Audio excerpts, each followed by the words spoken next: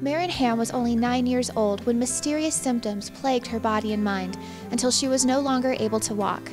As a little girl, she would spend the next several years in and out of hospitals and rehab centers until she was finally diagnosed with late stage Lyme disease, which most people never recover from. We went through intense physical therapy.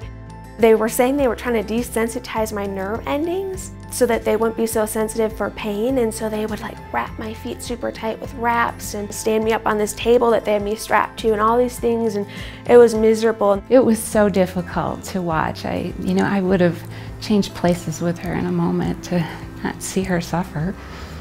Our last appointment, the doctor kind of had this look on his face, I don't really think there's anything more I could do for you. And I just turned to my mom and I'm like, Mom, I just want to go to Colorado.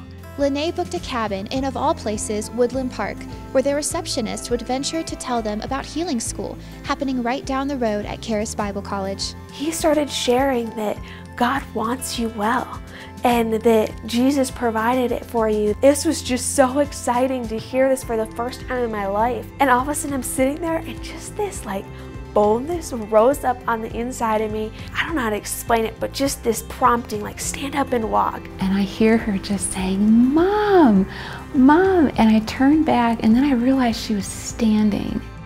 And in that moment, the ability to feel my body came back.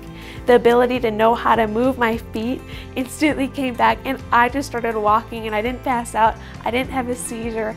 It was just this feeling of absolute freedom. Just who the sun sets free is free indeed. And man, that was it was incredible. To watch Maren's full healing journey, click on the link below.